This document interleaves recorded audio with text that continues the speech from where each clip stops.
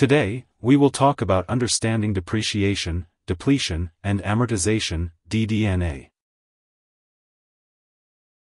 Depreciation, depletion, and amortization is an accounting technique that enables companies to gradually expense various different resources of economic value over time to match costs to revenues. Depreciation spreads out the cost of a tangible asset over its useful life, depletion allocates the cost of extracting natural resources, such as timber, minerals, and oil from the earth, and amortization is the deduction of intangible assets over a specified time period, typically the life of an asset.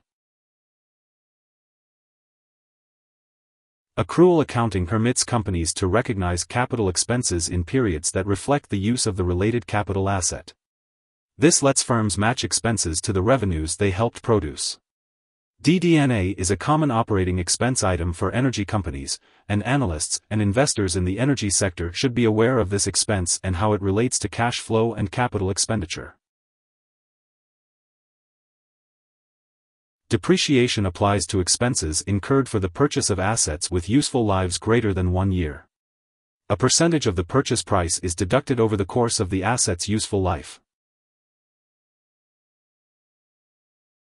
Depletion lowers the cost value of an asset incrementally through scheduled charges to income and refers to the gradual exhaustion of natural resource reserves.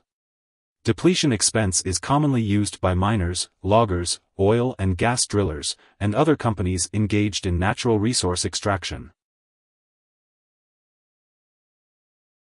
Amortization applies to intangible assets such as patents, trademarks, licenses, and capital leases.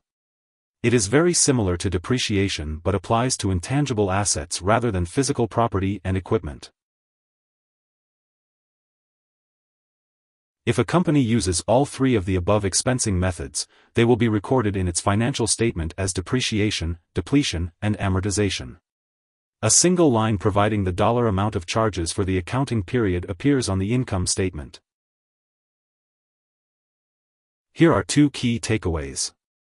1. Depreciation, depletion, and amortization, DD&A, are accounting techniques that enable companies to gradually expense resources of economic value. 2. DD&A charges can be found on a company's net income statement. Hope this would help. Thanks for watching.